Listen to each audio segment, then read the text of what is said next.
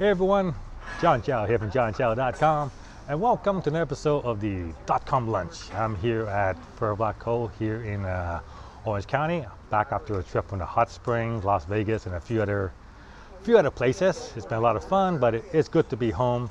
I'm filming this episode with the new Sony A7 camera, and there's no flip screen, so I have no idea how I look. I hope it comes out good. This is right now being filmed in 4K, 24 frame, for that cinematic look. So let me know what you think. All right, so joining us on a little .com adventure, we have Tanaka, Taka, and Steve Wynn of Wynn Casinos. That's right. I don't want to be associated with it. Yeah, Wynn Casino right here. He's a billionaire. Thank you. One more? Water, yeah. Whose lemonade is? Whose lemonade? Is that all? Not all? Lemon? Is that all? Okay. Two lemon? No, it's not mine, I guess. Okay. I was hoping he would just give it to us. Oh well.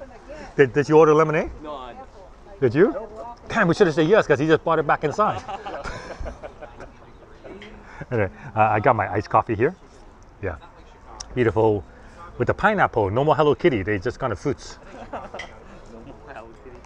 This is the other lens I got from my Sony A7 III camera. It's the 85mm f1.8. This is like one of the sharpest lenses you can buy, like for any price tag. It's got an amazing review, and it can shoot in the dark because it's a super fast aperture, f1.8. It gives a nice blur background that we love so much. Like I'm gonna put it on and give you guys an example. Okay, so here is the lens in action. I have it pointed at Taka, as you can see, and look at him. His face is super sharp, but look at the background, nice and blurred out. Like you can see someone, you can see a silhouette walking into the background, but that's it. You see his face. Amazing, amazing. So that's the advantage of the f1.8. So here is the same shot again with the kit lens, and the kit lens, the lowest I can go is an f5.6 when it's at 70mm.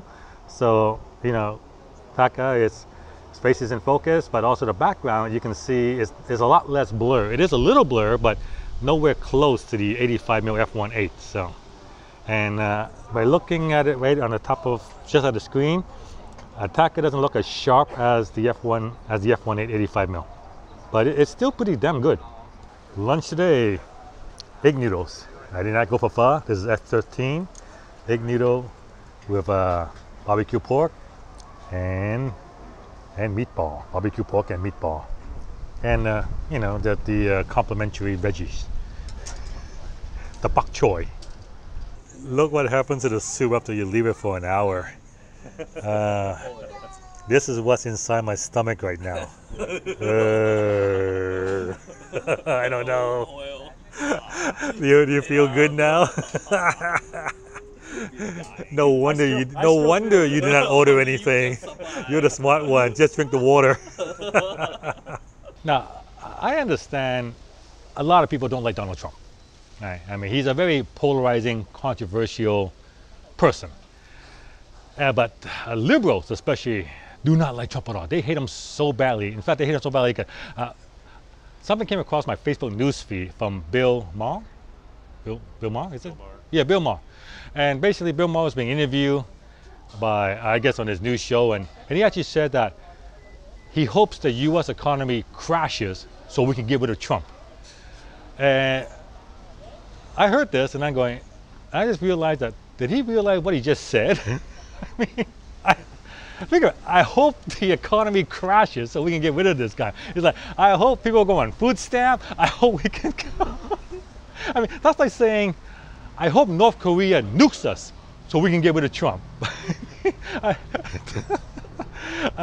understand you don't like the guy, but really, I think that might be taking it a little far. I mean, I realize, you know, unemployment is as low as ever. People want getting jobs, are getting jobs. In fact, the White House had to host a job fair just to get workers recently because people are getting jobs, and unemployment is the lowest as ever. And apparently, according to all signs, the economy is doing quite well. And now we're in and Kim Jong-un has signed this denuclearization pact. So it looks like we might have peace for a while. So, and I guess the biggest fear of liberals is that things are going quite well that Trump may be re-elected.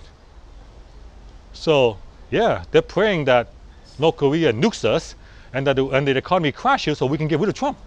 Yeah. I hope you realize what you're saying.